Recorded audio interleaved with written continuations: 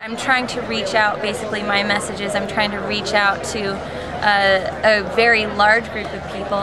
There's 100 million race fans in the United States, and you know, small actions multiplied by millions make a big difference. So my goal is to kind of use my biology background, and I'm an avid environmentalist, composter, vegetarian, you know, recycling tree hugger, hippie chick, and I'm trying to use my voice as a race car driver, you know, to communicate to those 100 million race fans that I have a platform to talk to.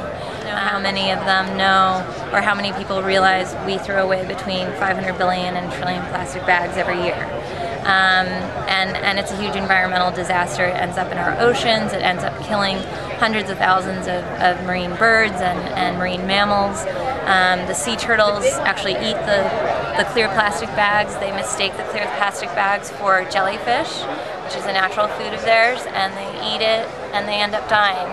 And you know, we have a huge impact on our environment, and every little thing that you do, when there's 6.7 billion people on the planet, it all matters. And so I'm just trying to use my voice in my sport, which is a very big sport, to talk to them about these issues and hopefully inspire them to make these small changes to their life.